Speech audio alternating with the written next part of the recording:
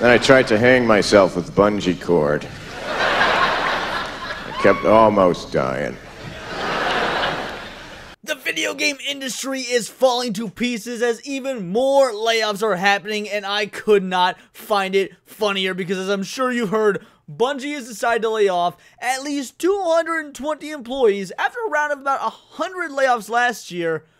And who they decided to lay off is cause for celebration. So welcome back to Words of Paradise. I'm your host, Leon Idle. And yes, this morning we shared an important update with Bungie team on the difficult decision to eliminate 220 roles at Bungie. You can read the full statement below. We're going to get into my thoughts on this. Before we do, hit that subscribe button because I'm a nerdy news channel that covers nerdy news every day. And yeah, this ain't the problem that the games journalists want you to think it is. While Kotaku is out there writing articles about the Bungie CEO seemingly spent over $2.3 million on classic cars after Sony acquisition. Yeah, they're gonna try and frame this in the most negative way possible to make you think, oh, the poor people losing their jobs, what's happening in the gaming industry? I will tell you what's happening in the gaming industry, a thing of beauty. Also, a quick aside, it was his money.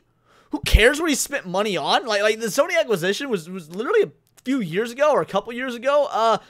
If he bought cars with that, oh well, it's not like him not buying the cars would have saved the company. Just throwing that out there. But before we go any further, there is a community note here. 450 is the estimated total reduction in staff. From 1,300, 220 is 17% of 1,294 to 850, as indicated by the article. We still have over 850 team members building Destiny and Marathon. This represents 34.6% total reduction in studio size. So, point is, Bungie's claiming 17%. People are doing the math. It seems like it might actually be 34.6%.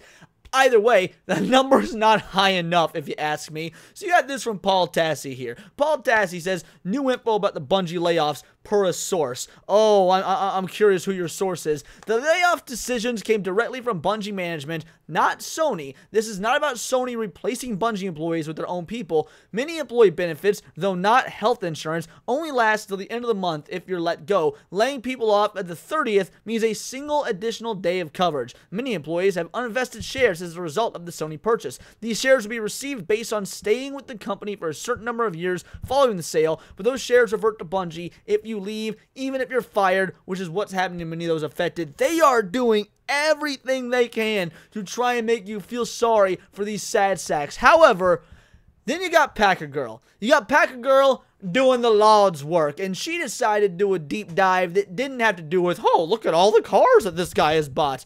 Bungie has announced the layoffs of 220 employees, including the majority of the studio's executive and senior leadership. You know, these are the high-up managers and the middle management types that are just clogging up the industry and actually aren't getting anything done. The people that micromanage, the people in HR, the people that are, you know, literal DEI hires and are trying to push these DEI investments and these DEI practices in the gaming industry. So yes, while I'm sure some of the people that are writing code, I'm sure some of the people that are doing background art, they are probably getting laid off too. However, the majority is the studio's executive and senior leadership. That is excellent, because you want to know what is screwing up the gaming industry? These thick-headed morons that don't actually know anything about the gaming industry and just want to flex their managerial power. And there is so much more to it than this. Reason behind the layoffs. Due to rising costs of development and industry shifts as well as enduring economic conditions, it has become clear that we need to make substantial changes to our cost structure and focus development efforts entirely on Destiny and Marathon. You know, I was on the official Bounding into Comics live stream last night, and what Spence said, and I believe Packer Girl was adding to this, but what Spence said was that all these individuals during COVID, they were raking in the cash. Gaming was having a boom because people were stuck inside, so they were playing video games all the time, which meant they were buying video games, meant they were buying DLC, meant they were buying cosmetics, meant they were signing up for new fancy shiny subscription services, and they thought this is never gonna end. Only then COVID did end, because it was basically a cold, and people started going outside and going back to work and, you know, doing all the things that isn't sitting around playing video games. And now all these extra hired hands to cover the costs for a boom in the gaming industry that was always going to be temporary. It's coming to bite them in the ass. Should have made them contractors. But yes, this morning I'm sharing with all of you some of the most difficult challenges we've ever had to face to make as a studio. Due to rising costs of development and industry shifts as well as economic conditions, it has become clear that we need to make substantial changes to cost structure and focus development efforts entirely on Destiny and Marathon. The fact that you're wanting to focus entirely on Destiny? That's stupid! You're stupid! Stop being... I'm absolutely shocked because I thought everyone had come to the consensus that that game is trash. In fact, we will get into a little bit of Destiny in a bit. Let's unpack how he ended up in this position. It's important to understand how we got here. For over 5 years, it's been our goal to ship games in 3 enduring global franchises. Remember when big AAA studios had more than just 3 franchises, you know? Like it's actually mind-blowing to me how little we get done, at least in the Western industry. This still kind of happens in Japan. In Japan, the Japanese industry, you've got, you know, studios like Capcom that have multiple franchises. You got Mega Man, you got Devil May Cry, you got Resident Evil, you got Street Fighter. I could go on. Capcom is, you know, they're a very easy one to pull from, but you could say the same thing for, you probably say the same thing for Square Enix. You could say the same thing for Sega. Yeah, they've got like, their big flagship ones, but they're always putting out other games, whether it be Sonic, Yakuza, Crazy Taxi, Jet Set Radio. All those are getting remakes or fresh new coats of paint coming out here pretty soon. The fact of the matter is, this is literally a Western thing to like be known for 1 or 2 just big franchises, and yeah, no wonder you can't sustain the gaming industry just being known for that. Maybe diversify, come out with some games that aren't the same slop over and over, and try and build out more of a customer base. Again, with actual talent behind the wheel, not these middle management individuals that frankly should be getting the layoffs, but I'm getting ahead of myself. We eventually realized this model stretched our talent too thin too quickly, so they actually want to reduce it even more. It also forced our studio support structures to scale to larger level than we could realistically support, given our 2 primary products in development, Destiny and Marathon. Initially, in 2023, a rapid expansion ran headlong into broad economic slowdown, a sharp down, really, in 2023. So yeah, when people finally, even the hardcore lefties, came to the consensus that I guess COVID is over, force our studio support structures to scale to a larger level than we could realistically support, given our 2 primary products in development, Destiny and Marathon. A sharp downturn in the games industry, our quality miss with Destiny... Our quality miss? Are they acknowledging it's a miss? With Destiny 2 Lightfall, and the need to give both the final shape and Marathon the time needed to ensure both products deliver the quality our players expect and deserve. Again, it ain't 2007 anymore. Who was looking for quality from Bungie?